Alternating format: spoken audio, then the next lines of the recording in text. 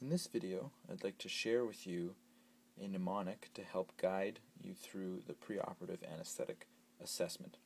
So if you find yourself at a loss when approaching a patient, you can just think of this mnemonic and it should help get you through.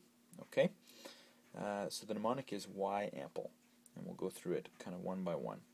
Okay? So why, being the first question you want to ask yourself when you see a patient having surgery, is why are they having the surgery in the first place? I mean, and that should just be kind of part of your natural curiosity in being in medicine.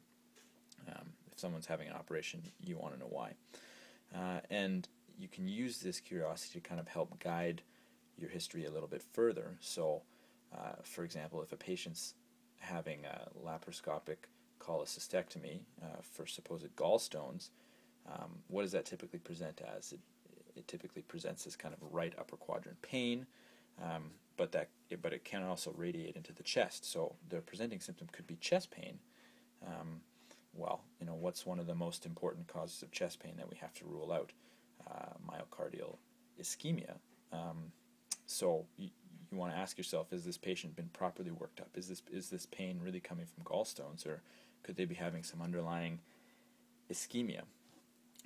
That's kind of the purpose of understanding why a patient's having a particular surgery. Okay? The next A being anesthetic history. And that's obviously very important because we want to make sure if they've had surgeries in the past that they didn't have any issues with general anesthetics, whether they have a significant history of post-op nausea vomiting, because that can guide our prophylaxis. And if they haven't had anesthetics before, you want to make sure you ask about family history, if there's any family history of any problems around surgery, as kind of screening questions for some of the more rare disorders like pseudocholinesterase deficiency or malignant hyperthermia. The next thing is medications, and like any particular history, knowing what meds a patient is on is very important, and kind of side by side with that is, of course, allergies. The next P is past medical history, and that's obviously very important. And it's very important that I've kind of broken it down by system here, so we can kind of talk about this a little bit. So I usually like to start with the respiratory system, and you want to make sure you know about a history of COPD or smoking. If they have a history of asthma, and a way to kind of get at that is, do they ever have to use puffers to help them breathe? Cardiovascular system, obviously you want to know about ischemia or any kind of ischemic symptoms or failure symptoms. For the GI system and the liver, you obviously want to know about any kind of decrease in liver function, because that the liver is obviously very important in metabolizing a lot of the drugs that we as anesthetists give. And in terms of your risk of aspiration, you want to ask about reflux symptoms as well. Okay? In terms of the central nervous system, you want to know about a history of stroke or seizures,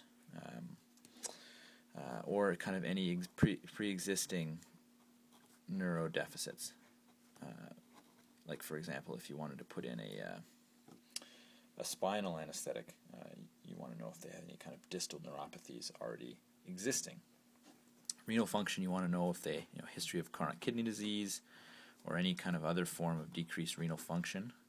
Again, because the kidney is very important in the excretion and elimination of many of the drugs that we give. The endocrine system, you want to know about a history of diabetes, any kind of thyroid problems. Diabetes is a big thing because surgery is a stressful situation, so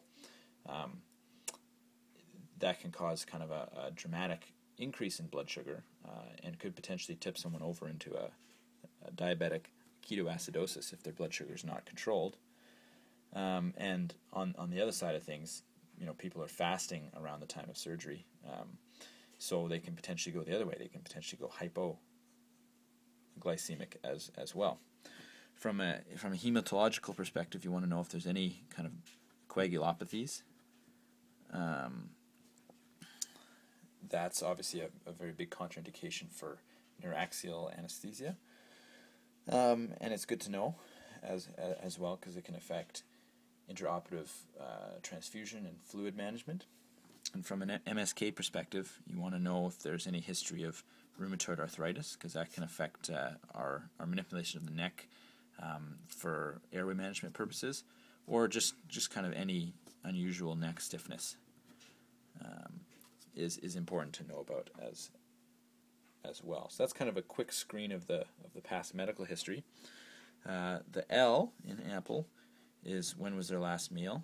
You just want to confirm that they've been NPO for a significant enough time.